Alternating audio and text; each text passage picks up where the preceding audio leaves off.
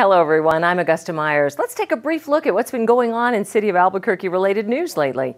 The city is encouraging residents to work for the city you love as it seeks to hire employees for positions across all departments. Hiring bonuses starting at $750 are being offered for certain high-need jobs. With a boom in activity since the lifting of the pandemic restrictions, employees are needed to ensure that Albuquerque can make a full recovery. More can be found on available positions at cabq.gov/bonus. And this reminder to Albuquerque residents who need help paying rent and utilities, there are still emergency funds available.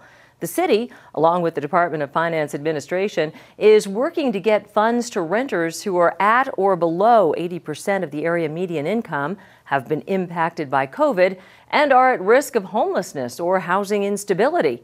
For information and an application, visit cabq.gov/rent.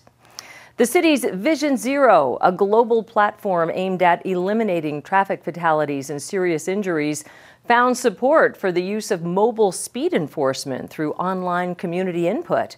Vision Zero asked questions about priority locations, implementation, the penalty and appeal process, and other issues centered on ensuring the equitable use of this technology. More input sessions are scheduled through the end of August.